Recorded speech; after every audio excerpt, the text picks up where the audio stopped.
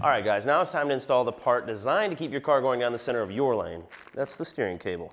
There are a lot of parts in the steering cable bag, starting with the cable itself and the cable adjuster, a 1/4 by 2 1/4 elevator bolt, 3 sizes of lock washers, 2 sizes of eye bolts, a 1/4 inch cable clamp, 3 sizes of nuts, cable pulleys, and 1/4 inch by 1 1/4 inch fender washers. Okay, so the cable pulley is going to involve a little bit of sub-assembly in this area right here.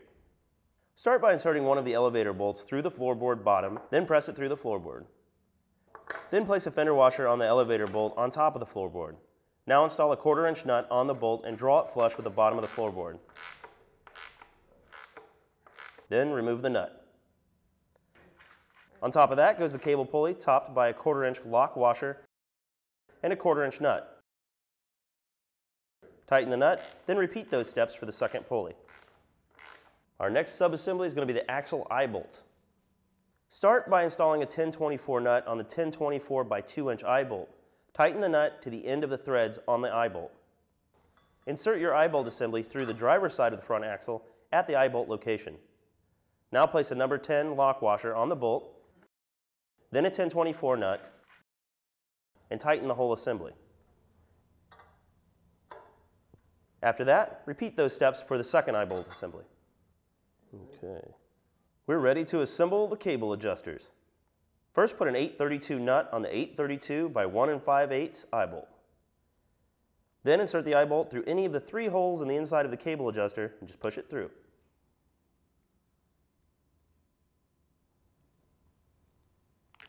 There you go.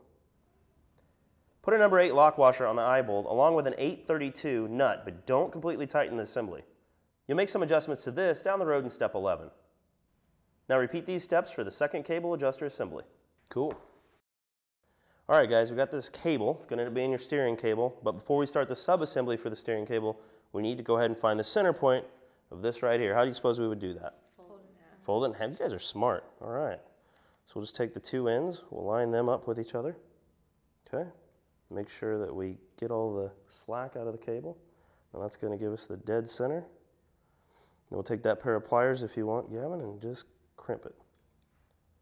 There we go, we'll turn it sideways. Nice. Maybe one more time at the tip. Crimp it like that. All right, trust you not to get my fingers. Now you're going to take the 2 loose ends of the cable and feed it through the lower hole in the steering shaft. There you go.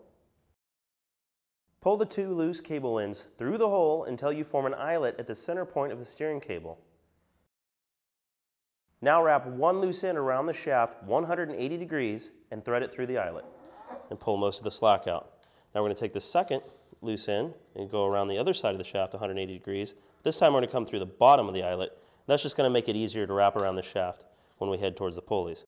Then pull both cable ends to tighten the eyelet and secure the cable. And then center the steering wheel and temporarily clamp or have somebody hold it to keep it from turning. Now we're going to take this cable and go around the shaft 180 degrees and head over to the pulley that will be on the left side of the floorboard. There we go. And that leaves the other one. We'll head around the opposite direction and over to the other pulley. Okay, now that we've got our cable running across the front pulley, before we head to the back pulley, we're going to put the cable adjuster in. We're going to put the end of the cable through one of the remaining holes on the cable adjuster, then through the bolt, and lastly out of the remaining hole like that. All right, thanks, Gavin. After you've done that, thread 1 cable around the cable pulley located on the floorboard and slide 2 1/4 inch cable clamps on the cable end. From there, thread the cable through the front axle eye bolt assembly and insert the loose end of the cable back through both cable clamps. Pull the cables tight and use a 5/64 Allen wrench to tighten both cable clamps. You can place these clamps right next to each other or with a little space in between. And just repeat that process for the other cable, but be sure to check your plan book to make sure that your cable routing is the right way for the model car that you have. Now you can adjust the steering cables by adjusting the eye bolts in the cable adjuster assemblies. After that, secure both of your cable adjusters by tightening both of the nuts. The adjusters can be located anywhere along the cable.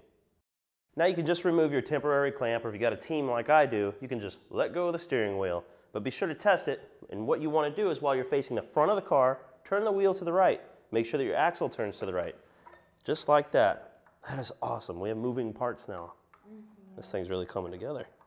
Excess steering cable is allowed to extend past the second cable clamp and can be removed by cutting and then taping off about 1/4 of an inch on either side of the spot you'll cut.